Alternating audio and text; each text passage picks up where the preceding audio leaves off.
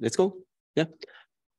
Good afternoon, everybody. Thank you for being here at itdUPM, and thanks to the people that are following this session from their places, houses, offices, and so on.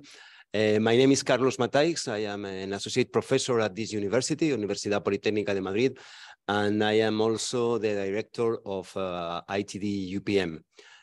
For me, for my center, it's a honor, I would say, and a real pleasure to host the presentation of a new book, a new creator, very important. I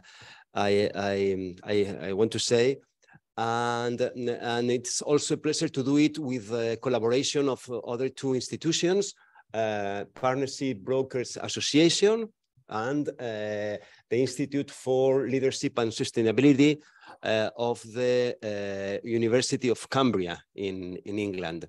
So together and connected by Leda Stott, the author of this book, we are here today to share more or less 1 hour and a half, the reflections and the learnings, the insights that this book is offering to all of us as a result of a long and very unique career of Leda Stott. She is associate research at this center. She also collaborates with Partnership Brokers Association. I want to say that I had the opportunity to attend the course some years ago in London, very special about how to partner organizations and people. And also she collaborates with the Cumbria University as a researcher and as a teacher in different master and PhD courses.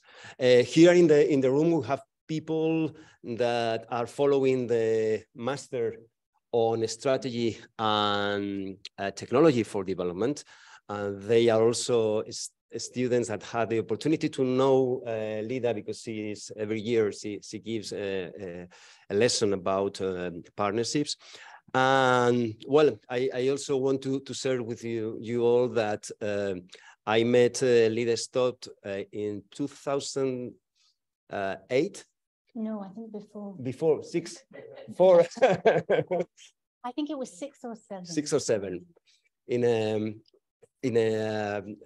meeting, in a series of meetings about partnerships, hosted by the Fundación Carolina in Spain.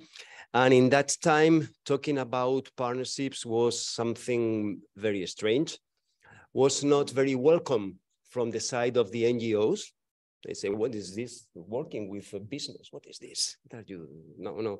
Everyone has to be in its silo. And but we recognize. I think we recognize ourselves as people that were convinced that the collaborations, the partnerships, the cooperation was needed. A new way of forging and clustering the projects, people, and organizations that had, at the end of the day, the same aim to the transformation. The title of this book is something that I think is enough for sharing 1 hour, 1 day, one year. I love this idea, the promise of multi-stakeholder collaboration in context. Of course, partnership and transformation is something that is crucial in the SDG agenda, in the Green Deal agenda. But we are, I guess we are going to talk today if this is a promise of this is more and more the new way behaving, the new way of achieving the transformations that are so urgent and so difficult to get.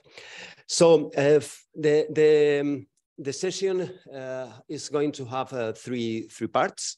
First part, we are going to introduce this and to frame this book. And then I will give the floor to David Murphy, who is the responsible for the series of books, Citizenship and Sustainability in Organizations, and he will help us to frame this important work. Then Leda Stott will have 30 minutes to introduce us in this work, in her work. And in the third part of the session, we will have a dialogue, an unlikely dialogue. First of all, Bulbul, that is, I will introduce her later, and again, David will have the floor to have a first reaction to Leda's presentation, and then here in the room and the people that are following us from outside will have the possibility to be involved in the conversation. Sorry. Okay. Then David Murphy, he's an associate professor in the Sustainability and Leadership program at the University of Cumbria. He also has responsibility in a doctoral program in that university and has a very long record in collaborations, in working with partnerships and so on. And he, as I mentioned, is the responsible for this series of books. And I want to pass you the word, David, for you to help us to understand why we are here. The microphone, I think. Okay, you're muted. Okay. Thank you, Carlos, and lovely to see Leda, someone who I've known since 2005. I think we met in Bratislava with Roz Tennyson. And it was an interesting engagement with private sector partnership, I think they were called, or partnership officers for UN development program in Eastern and Central Europe. So I've known Leda for almost 20 years, and someone that I've worked very closely with on work with the Partnering Initiative and with the UN system, and more recently with itdUPM, IFLAS, and our respective institutions that we're affiliated with.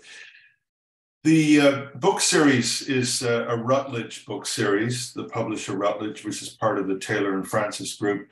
And the roots of this book series are with Greenleaf Publishing out of Sheffield and Leeds and Bradford in the UK, and the Journal of Corporate Citizenship. And so this was the forerunner, really, of the book series. And when Greenleaf Publishing was taken over by Routledge, Taylor and Francis back in 2018, the decision was taken to transform the Journal of Corporate Citizenship into a book series, and it was renamed Citizenship and Sustainability in Organizations. And I think that was an important shift. Dropping the word corporate, recognizing that issues of citizenship and sustainability really apply across all organizations around the world of all different types. So a much more inclusive way of looking at the idea of citizenship and sustainability in wider organizational context. So I was appointed as the series editor, along with a colleague of mine, Professor Alison Marshall at the University of Cumbria. And we launched the series in 2020. And I don't know whether I have the provision here to share the screen, but I'd just like to show people, and I'll share this link to the people who are online, but I'll just show you briefly I don't think I'm able to do this. Let me just see. not seeing it come up here. Okay, so let me just see why I'm not getting the, no, I'm not seeing it. Now. Are you able to see the, this? Yes, yes. Okay, so this is the home page, but I just wanted to show it to you briefly so that you could have a look at it. And since 2020, there have been 7 books published, and you get a sense for the range of themes, starting with the intelligent nation, how to organize a country. So taking some of these ideas to a nation state level by John Beckford, other contributions by a group of academics from Latin America, knowledge management and sustainability, a human-centered perspective on research and practice, corporate citizenship and family business. And really the first book was Citizenship and Sustainability in Organizations, Exploring and Spanning the Boundaries, which was a link between the journal, bringing contributions from the journal into the book series by inviting authors to update articles that they had written over the last 10, 15 years, bringing it into the current context. The most recent books are Leda's book and a book on business schools and the future of responsible management education, looking at the SDGs. And then the upcoming title is from on smart organizations in the public sector, coming up later this year. So just to say that we would welcome proposals from academics and practitioners out there who are working in that broad field of sustainability and citizenship in organizations. And please follow up with me if you have some ideas or suggestions of book proposals that you would like to make. We certainly welcome them.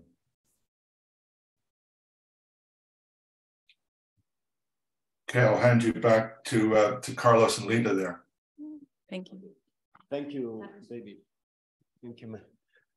Many of us are taking note of these titles because it cannot be more suggesting, especially for those who are involved in sustainable development, as many people in the room. So, Leda, it's clear that above all, I consider Leda a friend. This center exists because we had several sources of inspiration more than 10 years ago, and one of the most important was Leda's ideas, Leda's conversation we had the opportunity to have with her. And for that time, she has been an associate researcher of this center. We have been participating in different projects together. The first international project we had in this center was with the Inter-American Development Bank, and that project was led by Leda. She has a very, very long and I would say intense career working in NGOs like International Amnesty, working in academia, in consultant. Now she's working for the European Commission, specifically in partnerships. And she's a person that creates context, a good context for doing things, the kind of things that we, and for me, it's not strange I had not the opportunity to read this book. It's very fresh, but I had the opportunity to have a look to the introduction and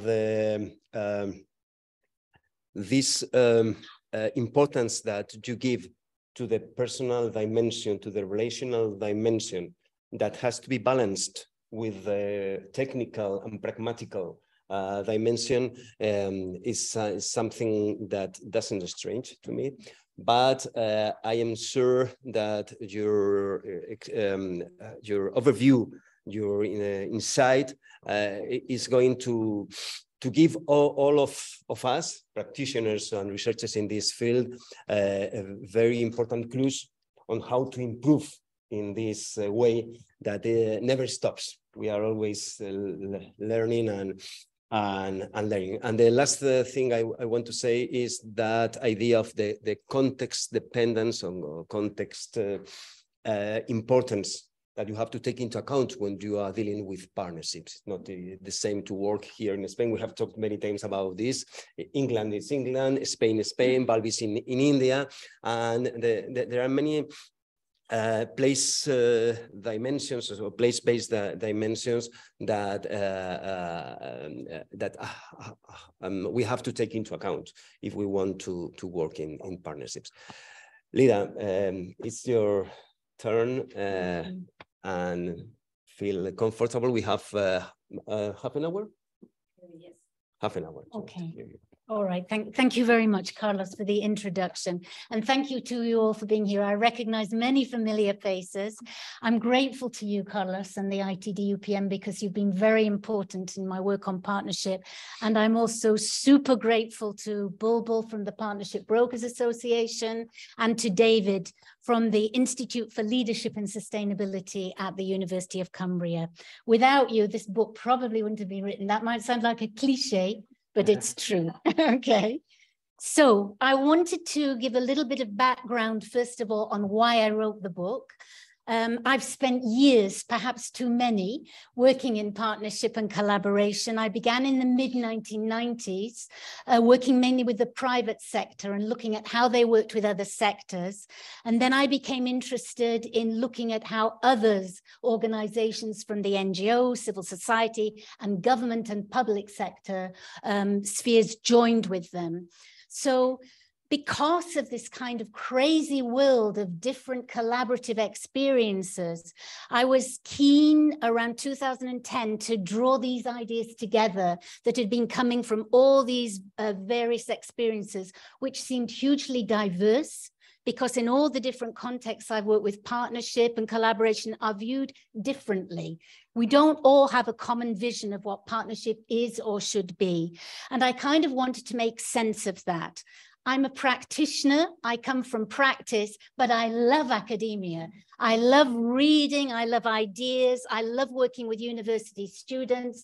So I wanted to draw the practice and the academic writing and research together, and a book seemed a perfect way to do it. I did a PhD on the way, and this kind of opened the door to the idea maybe of doing something more personal, because within a PhD, okay, it's your ideas and it's quite academic, but I wanted to broaden out and bring in more practitioner dimensions as well. So just a little bit on the studies I used for the book. Most of them are drawn from these three experiences. Carlos has mentioned one of them, which I did with itdUPM. But the first was between 2003 and 2005. And it was looking at some partnerships in Zambia and in South Africa. And we chose three in each country, one that was looking at HIV/AIDS in the field of health, one was looking at small-scale farming in the field of agriculture, and one at access to education. Okay, so these were one set of studies that had quite unusual ways of looking at partnership. In Southern Africa, there was no definition of partnership. People said, we work together. So this got me thinking, that's unusual. That's not how I see partnership. The next is work that I've done with the European Union. I've worked with them since the early 2000s. And the work I've done is mainly with the European Social Fund. And we have looked at different experiences of working in partnership to access employment and promote social inclusion in the different member states. So through peer reviews, through case studies, etc. And we've tried to bring some of those different viewpoints on partnership together, bearing in mind those very different European contexts. And finally, as Carlos has mentioned, this study we did here at itdUPM with the Inter-American Development Bank, where we looked at 5 studies. We looked at 4 in Latin America, in Guatemala on health, in Peru 2 studies on access to energy and managing waste, and a 4th one in Guatemala on e-health solutions to deal with problematic maternal health mortality rates in a province in Guatemala. And we contrasted them with a study in South Africa to give a fresh viewpoint. Again, the emphasis on context was crucial to this. So I used these studies, and what I did for my PhD, I used the first two, and I looked at partnership in relation to what I called social progress. I come from a social background. I'm interested in social interactions, and I chose to focus on that in the PhD. But what struck me afterwards is there is a huge interest in transformation.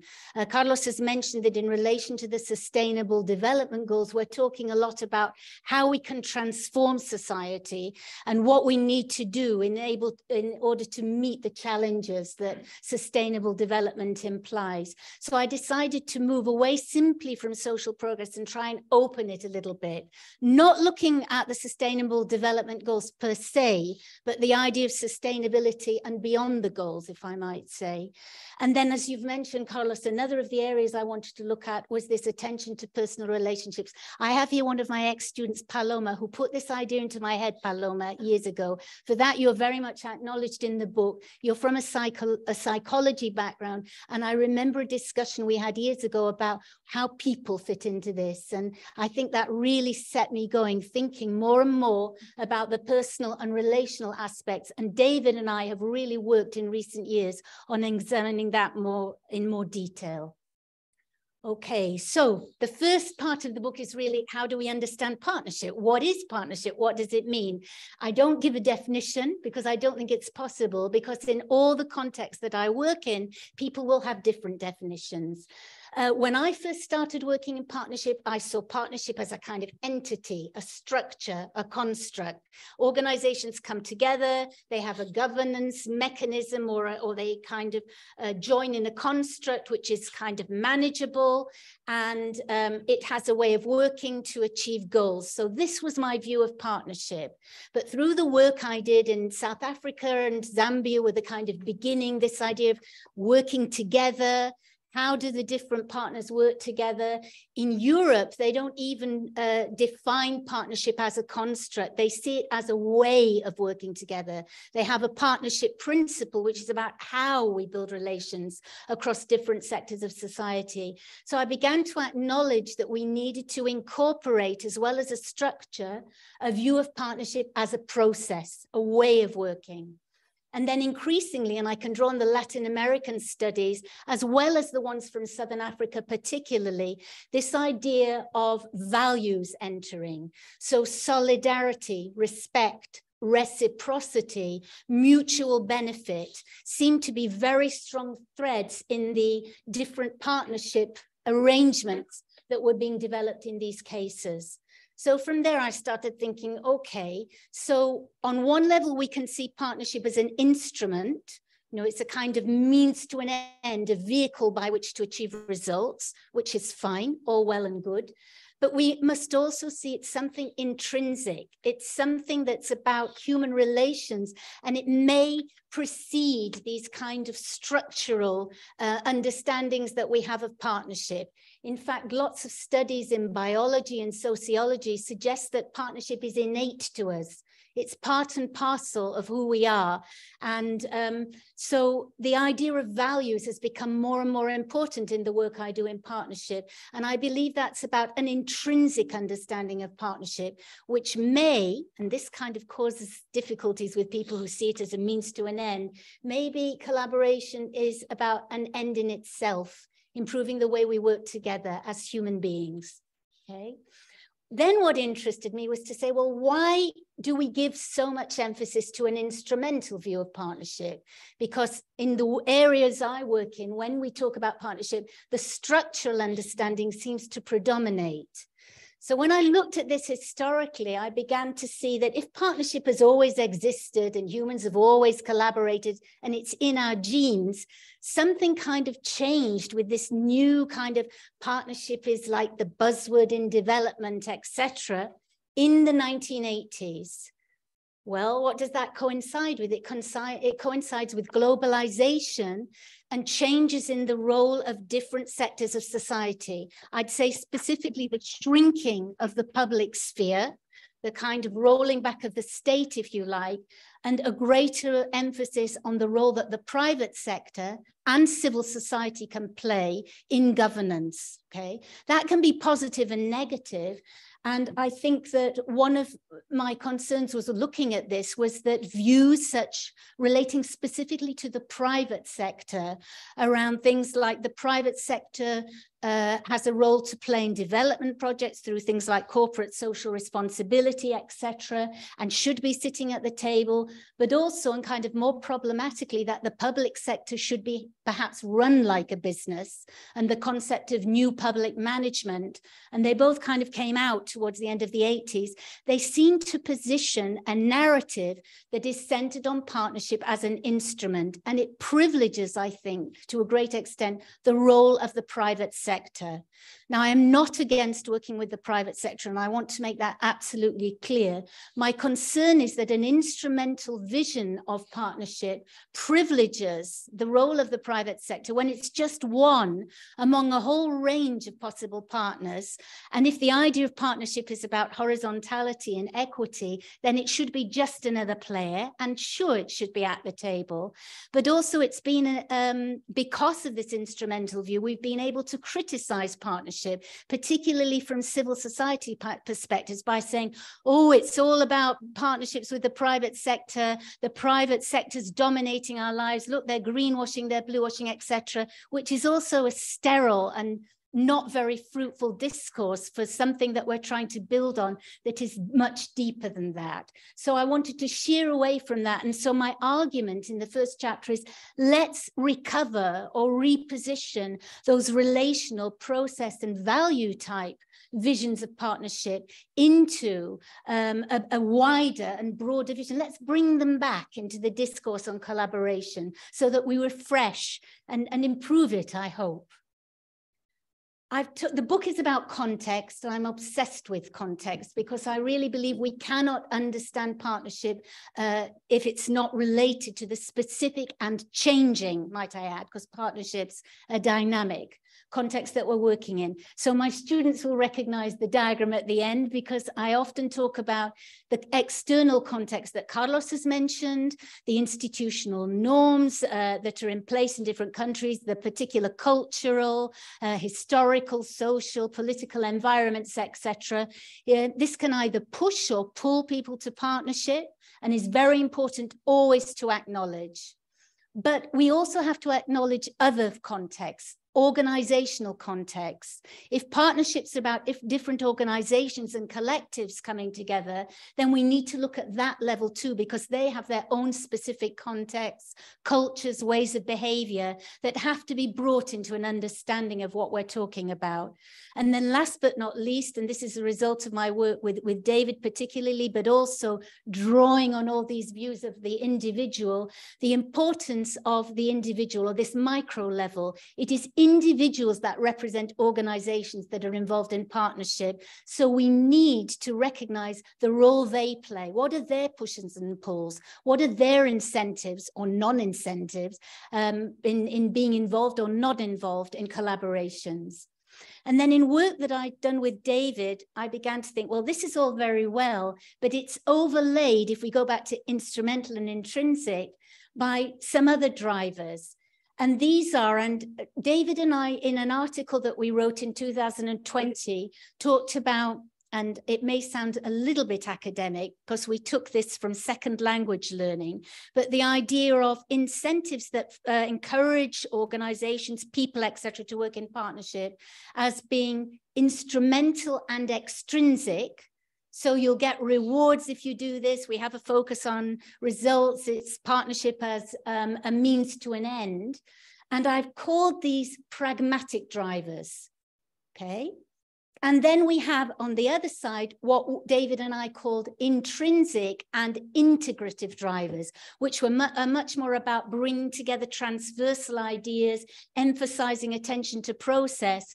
And I've called these reflective drivers. So they're about these nexus approaches, more experimentation, learning, so the more intrinsic side. And I think that all these contextual levels are overlain by a kind of almost sometimes a search for balance between these two.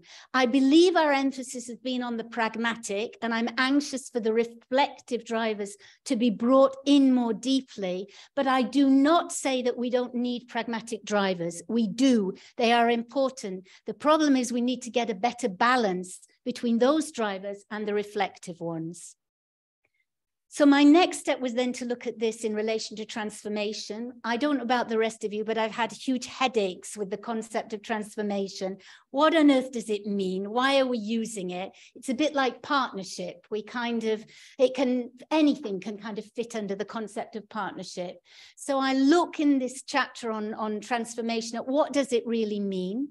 I've come to the idea that it's about systemic change. So it's about changes, fundamental changes, deep changes in structures, in our values, in processes, in behaviors, rules and norms, etc.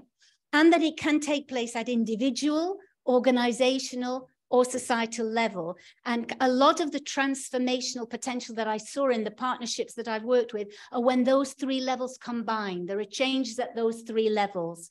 And so I've added to this idea of combining the pragmatic and reflective as well, and focused very much on that.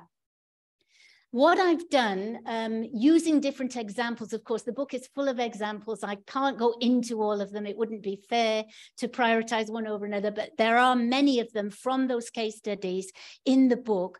And what I've tried to do as well, again, I don't know if those of you who work in collaboration and partnership have had the same problem, but there has been kind of huge interest in how do we monitor and evaluate these things? Do we monitor the results? Do we monitor the relationships? Do we monitor the process?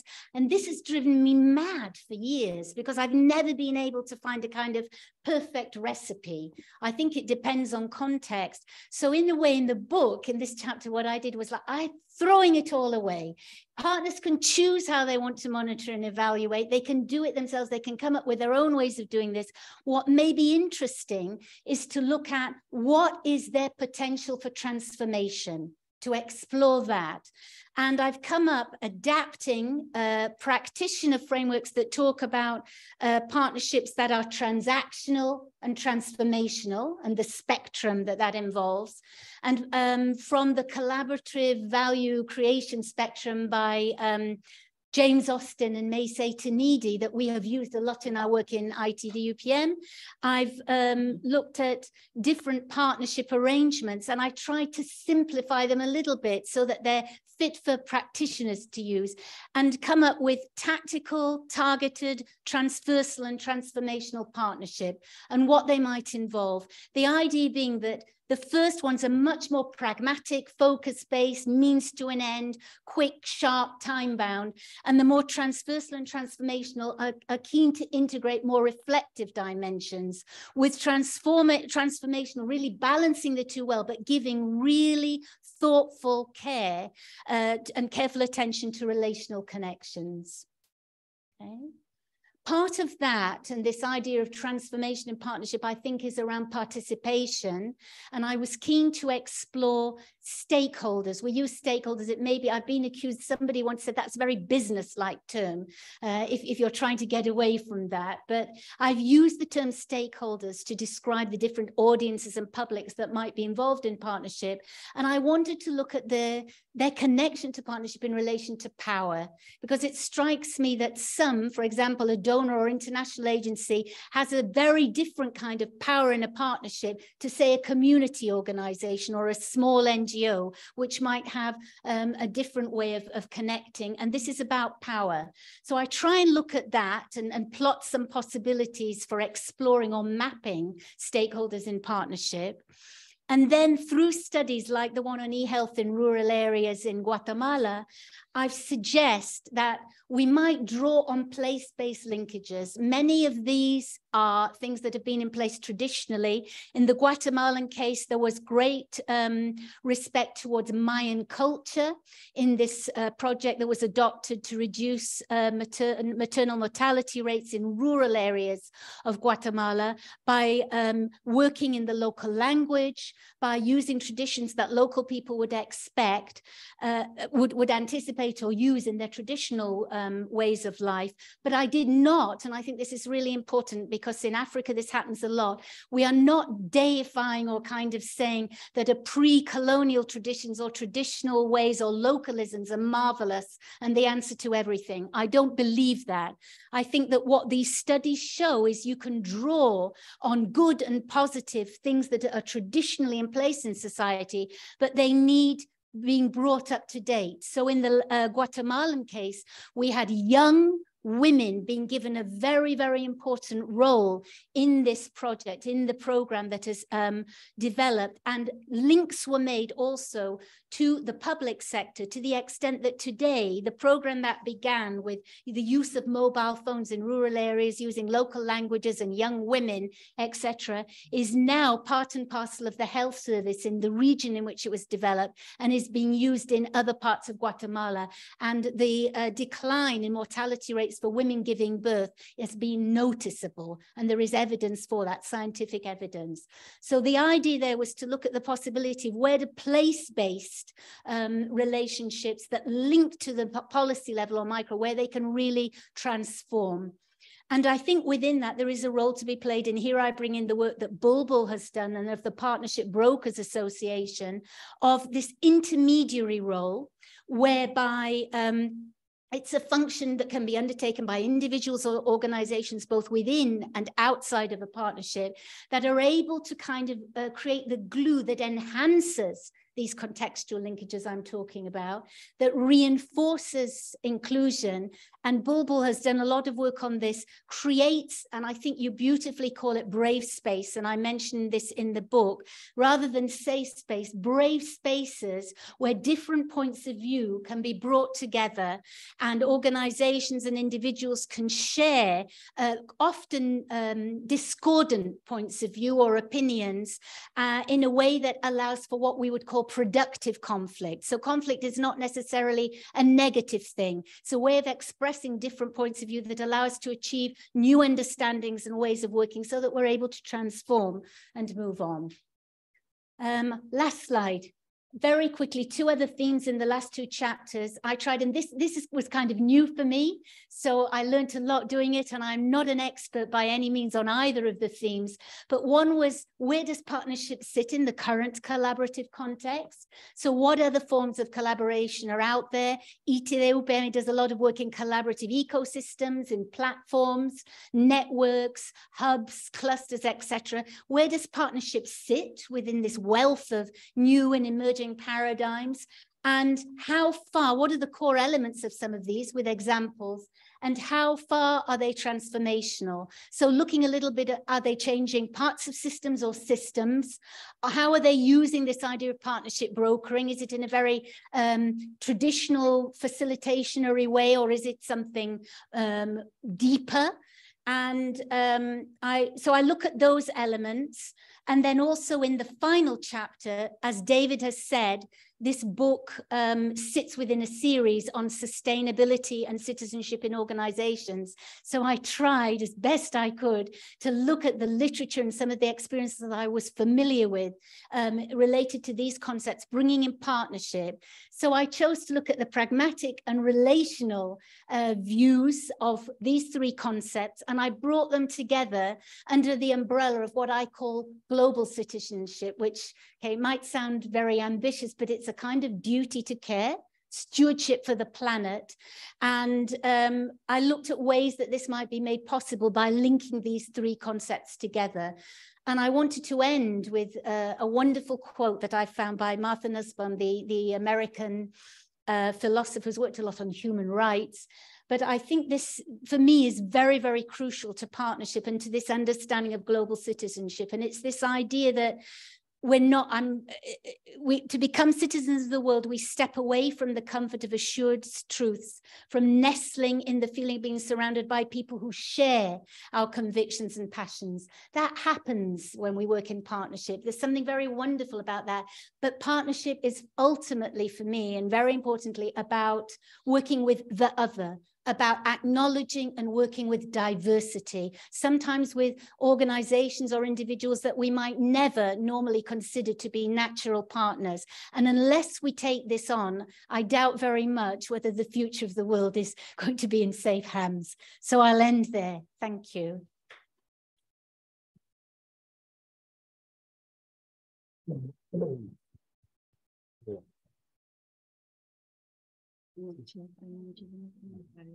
Okay, thank you. Thank you for the inspiration. Thank you for your clarity. It is so difficult to talk with a so clear understanding of these complex issues, Leda, and thank you for sharing your thoughts and your experience. We have like 20-25 minutes yet. Okay, and we are going to take take advantage of this time, because we see that there are many comments and questions in the chat. But before giving the floor to the people that is with us today, I wanted to give the floor to sorry, Bulbul Baksi. Bulbul, sorry, because I am pronouncing very horrible. That's okay. Your name. She is following us from India. She is a practitioner working in a very different environment to this environment here in Europe, in Madrid, and she is also a committed partnership practitioner. She collaborates with the Partnering Brokering Association. And I wanted to ask you, Bulbul, to share with us your reflections after the Leda's presentation. Thank you, Carlos. So I'm here speaking on behalf of the Partnership Brokers Association, and Leda is an associate and a very close colleague and friend. And it's my privilege to speak about Leda's very well-written book, which has touched upon themes that I found resonance with as a practitioner. As Carlos said, I'm based in India. So Leda, being both a practitioner and an academic, though she calls herself a person with academic interest, but I think she's both. And she's created a bridge between research and practice in her book. And what I would try to do now is share my reflections on a couple of themes in the book based on our experience and practice at the Partnership Brokers Association.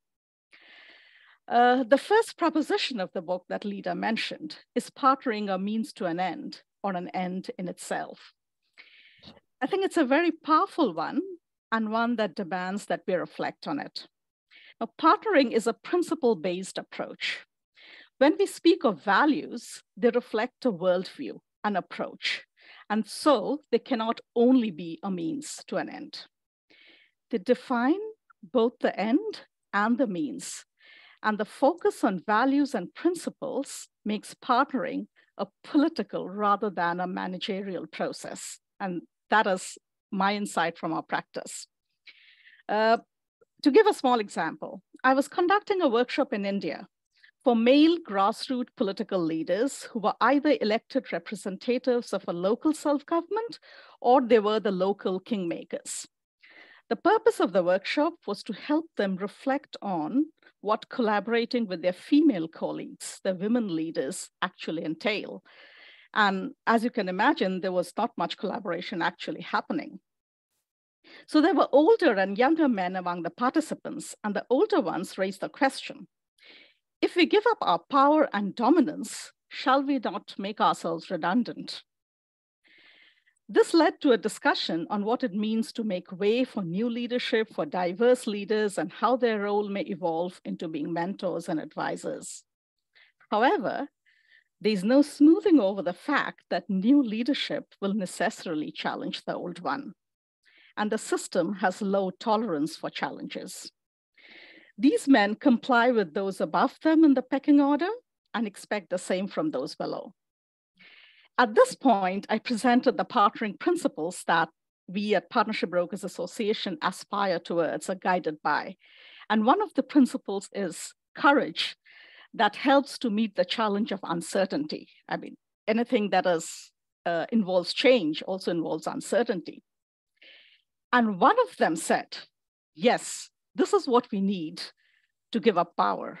We need courage to collaborate.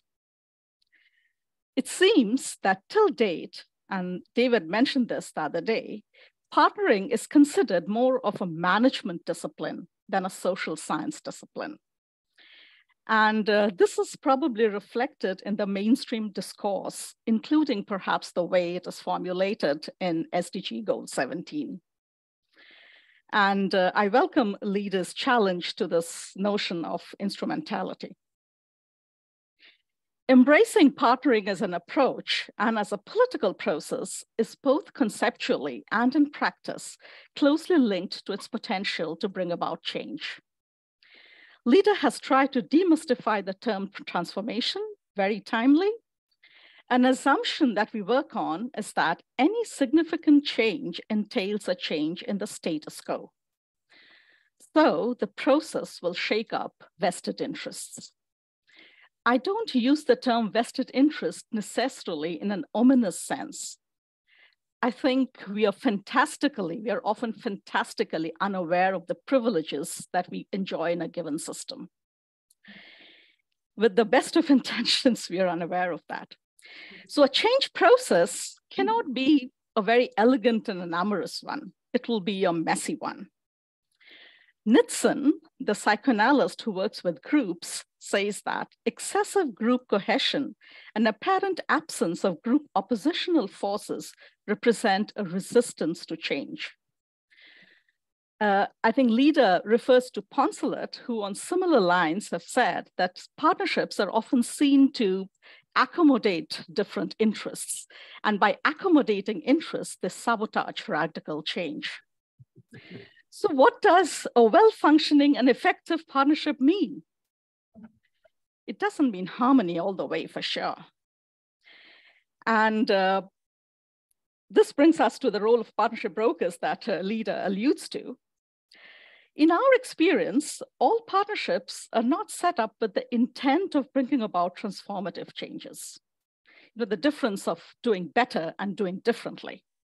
Sometimes a partnership formed to just execute a project or undertake a set of activities may evolve into something more ambitious. So something that started off as being tactical may actually become transformative, provided, in our experience, the arrangement is principle-based. It's based on principles such as equity, diversity, co-creation, collaborative problem-solving, mutual benefit, and accountability. Such arrangements are usually seen to be pushing boundaries, even if the immediate purpose is not transformation. So partnership brokering is a discipline that we are growing, whatever it may ultimately be called. Leda has presented a whole topology. Now, we were discussing among our associates at the Partnership Brokers Association that external partnership brokers like Leda, like me, like many of us here, are probably more of change enablers. And the internal partnership brokers, that is, who are internal to a partner organization and a partnership, maybe they're more of change makers. And the change enablers and change makers probably need to work in collaboration with each other. Now, both being associated with change will have to hold space and help partners navigate difficult conversations, conflict, discord. And I think quite appropriately, Leda flags this as a significant part of the partnering process and of partnership brokering role. And this needs more exploration, probably in the next book that Leda writes or David edits. So productive conflict, for instance, what does it mean? I mean, a conflict is found to be productive in hindsight. When we hold space for discord and disagreements to emerge, when does it become a conflict? probably, as Andrew Ackland said in describing the uncertainty cycle, that when emotions start getting involved, we start making projections, we start projecting aggression, malified intent. It becomes more than just a difference and disagreement. Very often, the person or persons playing a partnership brokering role find themselves on the line. I have had experience when partners maintained an apparent cohesion within the meeting space and directed their angst against the partnership broker, the external enemy. Then again, when we were training in Istanbul with a group of practitioners who are mainly from the Middle East, the room froze when I mentioned conflict because it means something very different to them. So I think this is something that needs, this merits a lot of attention and delayering, perhaps. Finally, what is radical today may become status quo tomorrow. The same applies to partnering. So while I agree that partnering, being a principal process, is a political one and not merely a means to an end, I hesitate to call it an end in itself. Traditional communities that have experienced collaboration quite deeply, and Leda refers to it, have also entrenched past structures that are not equitable necessarily and not conducive to change.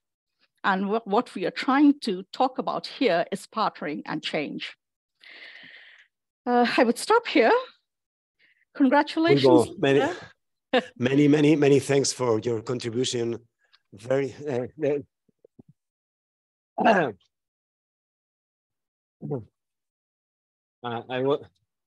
I was thinking to ask for an applaud, but it wasn't necessary. It was spontaneous from here, from Madrid. Thank you very much, David. The floor is yours if you want to keep this conversation, to follow this conversation. Yeah, thanks, Carlos. I have three things that I just wanted to I guess, raise or put on the floor in terms of my thinking. Three things that particularly caught my attention in the book. And I have questions here for Leda that I wanted to see if Leda might want to just engage in a conversation about this. I'll just start with this, and I'm going to put them in the chat for the people who are online.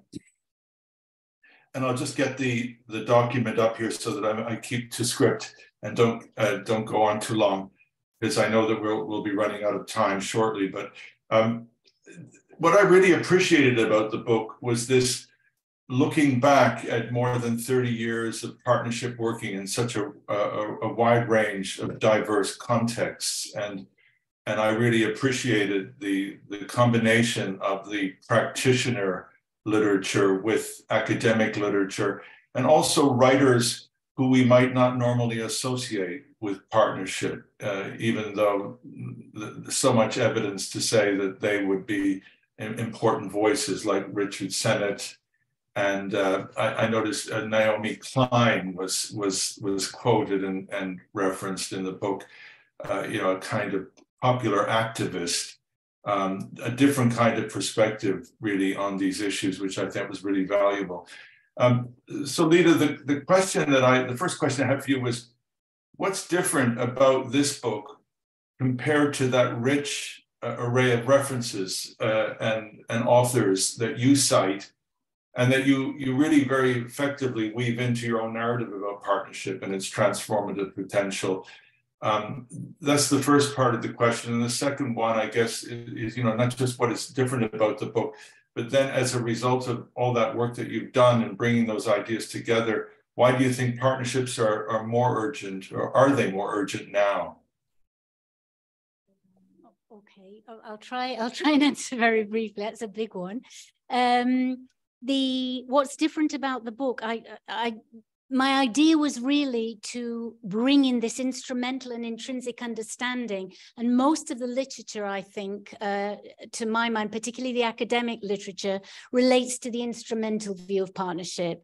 And I think I wanted to bring in, and reading through those past references and the Naomi Kleins of this world, I began to see that there are kind of references to different kinds of understandings of partnership, particularly in relation to intrinsic awareness about partnership. And I wanted to bring that in. So maybe that's the difference.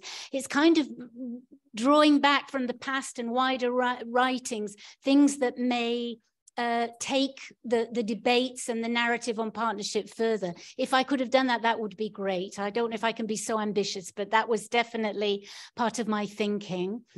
And then the second question that you've asked about why are partnerships more needed than ever? I just think collaboration is just more needed than ever because of the kind of world that we're living in. Apart from the what we've called wicked problems that we're facing, that no one, you know, it's the classic comment that people make, no one individual sector organization can address these problems alone. We need to cooperate with others. It's kind of cooperate or die, partnership or perish, I think we used to say. But this would be the idea, and I just think we've got to do it, and we're not doing it very well. And what I wanted to do was perhaps bring in some new factors that might galvanize the debate and encourage us to do it a little bit differently and refresh. And that's why I see partnership as being important.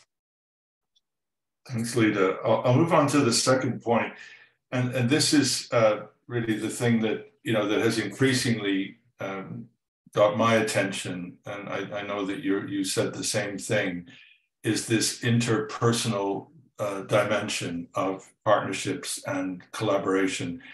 I'm particularly interested in that. There didn't appear to be a lot of literature that addressed this, particularly in the academic literature historically. And yet I did come across something that James Austin said back in 2000 in his book, The Collaboration Challenge, which I thought was interesting because it's something that I hadn't maybe I had noticed it before, but it certainly didn't capture my attention the way this issue is now. And he talks about the person relationships being the glue that binds the organizations together, which I think has echoes really of a lot of what you're saying in the book. And the interesting thing I'm also noticing is that in popular books, like the latest book by Michelle Obama called The Light We Carry, it has a chapter entitled Partnering Well that shares her own reflections about her relationships with Barack, their daughters, and her extended family and friends. And it reads like a handbook or a tool book almost on partnerships, and has echoes of a lot of the practitioner literature on partnerships that we have used in our work. I think that's really fascinating too. And I'm noticing attention in a more popular format about relationships, like The Good Life by Robert Waldinger and Mark Schultz on the Harvard study on happiness and the importance of relationships as a foundation for happiness in our lives. So the question I have here is your book's renewed focus on the interpersonal dimensions of partnerships, do you think that's indicative of a shift in how we think about, understand, and make sense of partnerships in their broadest sense? Okay, I like the question. I'm almost inclined to throw it open to the audience and let them say what they think. I know what I think, but I'm very interested to hear what people in the audience or who are online might good idea about that. I mean, I feel that the importance of the individual and relational aspects are increasingly crucial, that to move again away from the instrumental is important, but I'm very interested to hear what others think. So we can start here in the room. Andrea is taking note of the suggestions and questions in the chat.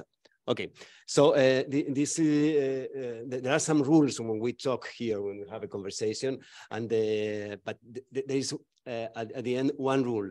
This is a conversation, and we want to create a common thread on the conversation. So Leda has sent the question to the audience. Someone wants to share his or her reflection. There we have I will. Rose is also there. And there are three people, three words. Two in the room and Rose online. So we start here. Teresa, if you want, if you can introduce yourself very briefly. Thank you, Leda. My name is Teresa Sanchez. I'm also a researcher, and I'm not a practitioner. So I'm from academia. I was particularly interested in the way, in your clarity, and in the way you really bridge the academic and the practitioner's work. And I found all the discussion very inspiring.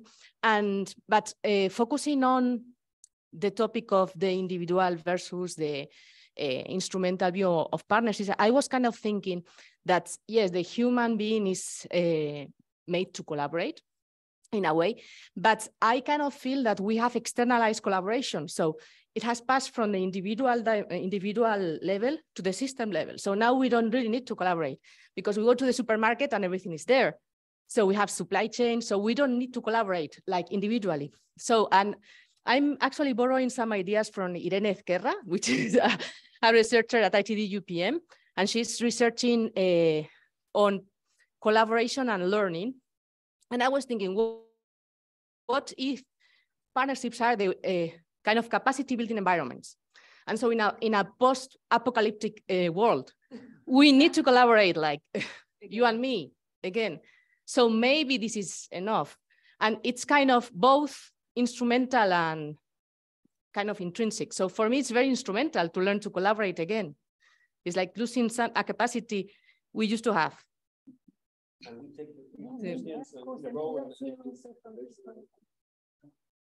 Hi, I'm Manuel. I'm a student of this master in strategies and technologies for development. And my studies, I mean, my work for ending and to reach the master is based on these topics.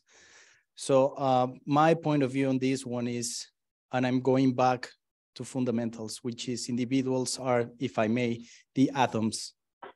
And then when they glue each other and they collaborate, they will create something, right? So I believe that if we could try, as you were saying, that it is quite a dream, right?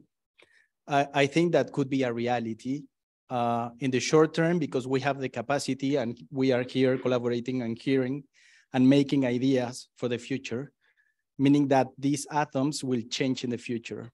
So through education and through changes from the individual level, we will reach that new normal, if I may, in the future. But it's not gonna happen in the other way around, meaning that by forcing people, they need to know how to live in a different way, and then they will see normal. So I believe that, if I may, that the partnership is important and the transformation too. I don't know if it's a partnership and transformation or the other way around, but in any case, I think that the individual is the one that will be creating this new way of doing things. And maybe we can move away from partnerships and, collaboration and all these things, because we will do it intuitively as, eat or drink water or whatever that we know. And I think that the things that we are experiencing and we have experienced as the pandemic, for example, have shown that there is something that we can do and we need to do something. So basically, I think that individuals, they will glue and they will do something for the future and the new bodies. Name it or phrase it as you want, but I think that's the key. Okay. There are two more questions. I don't know if we can stop here. You can answer and then we pass the time. Yeah, no, I take them all, because if it's a conversation, I'd like others to kind of enter and not just be. So I see we have three hands. Rose Tennyson was the first. It's a pleasure seeing you again, Rose. It's your turn, and then we have two more people. What do you want? Okay, thank you. I hope this does make a bridge to what David was bringing. And Leda, it's wonderful to hear you speak so brilliantly about this topic, and you're so knowledgeable, and it's marvelous. But I happen to have known you even longer than David, I think since about 1994, 95, something like that. And what I know is underneath this incredible academic, practitioner, articulate speaker, there's an almost invisible activist longing to get out. And I'm really curious, and I don't know whether your book covers it because I haven't been able to look at your book yet, what the interface is between what we might call activism or disruption and transformation. In other words, I'm quite nervous about transformation becoming a bit of a bland platitude. I'm not saying your book says that at all, but by making it so explicit, there is a risk that it becomes a bit too neat. And what is the role of, to pick up David's point about individuals, you know, not just relationships between people, but the role of people who are actually going to challenge and really challenge and change and disrupt in order to bring, can we have transformation without disruption? I suppose is perhaps a better way of putting it. So it is a bit of a question for you, Leda, but obviously I'm really happy to hear anybody else's responses. Many thanks. Valentina and Rosalind are there also with her hands on. Valentina, if you want. Yes, hello everybody. I'm Valentina Caimi, work in Brussels, and I had the pleasure to work with Leda in the framework of the ESF Transnational Platform. And I have a question. In my work, in my daily work, I'm more and more confronted by this contradiction, in the sense that I see very often institutions that from a policy perspective, they promote the partnership model. But then when it comes to the same institution playing the role of a donor, a funder, often they prefer funding interventions by big corporations or one big association instead of the same intervention proposed by a partnership of different organizations with the assumption that whatever is delivered by one single big organization is much more effective than what is delivered by a partnership, by different organizations working together. So first of all, I would like to know if you also experience this kind of contradiction, tension, and what would be your arguments to try to really reaffirm again the added value of partnerships. Thank you, Valentina. Many people are resonating here, hearing your words. Then we have Jocelyn and then Naila here, and we'll go back to Leda. She's writing, so I'm confident she will not forget anything. Jocelyn, what do you want? Great. Thanks so much. Good morning. I'm Jocelyn. I'm based in Calgary, Alberta, Canada. And I've been doing partnerships for well over 40 years. First started actually in our national park system here in Canada when there was a recognition, I think, to that first one that they couldn't, you know, Parks Canada could not address alone all the challenges of the preservation and protection of these national spaces. So, you know, I just see the real value of it. But I did really love the way you pull out that interpersonal dimension, Leda, and nice to see you again. We met in just outside of Amsterdam. But I always think that the big thing about partnerships is it's a group activity, but it is an individual effort. And when you look at that relational, and I look at the audience in the room and also online, the vast majority are women. And that is kind of our natural default to be very relational. How do we get more men involved in this? And I'm a trainer with the partnership brokers, and I would say 75 to 80% of the people who take our course in Canada anyways are women. So how do we advance this with men who tend not to be as interested? And so just put that out there. Thank you very much. The last question here. Thank you. Hi, I'm Naila Sanyor. I work here at itdUPM. I want to build on the point of Jocelyn, and I want to ask you both, Leda and Bulbul, how do we become better broker of partnerships? Is it just a matter of common sense and being nice with people and knowing how to hold a room? There are methodologies, and also how, Jocelyn, in your experience, how do you train to become better? We have more hands. One more? Okay, go on. I'm not going to answer everything. I'll just do my best to pull out some thoughts. Let's give the floor to people that will answer. Thank you. Thank you. I would like to ask if you have any advice on how to balance the relationships when you do a partnership, because most of the time there is a power imbalance relationship. The donor, and in my case, I work for NGOs and foundations and grassroots organizations. And when you work in this kind of field, partnerships don't look like your beautiful book. They never look like that. They always look actually quite the opposite. It's like, if we are working to solve some problem, they will come with their own agenda and they will tell us what do we need to do, right? And at the end of the day, there are the donors and there are the ones that have the power, and they can influence a lot on us and in our work, but we can never change theirs. You know, we never can change any of the UN nations agency agenda. We can never change any of the government's development agency that are giving us money. And I was working once in a project that we needed to work with violence, because there was big cases of violence and women being killed in Mexico. And then these agencies came and told us, yeah, but you also need to work with some kind of like sexual diseases. And we were like, we don't really need it, but you have to. Then we change it on the paper, right?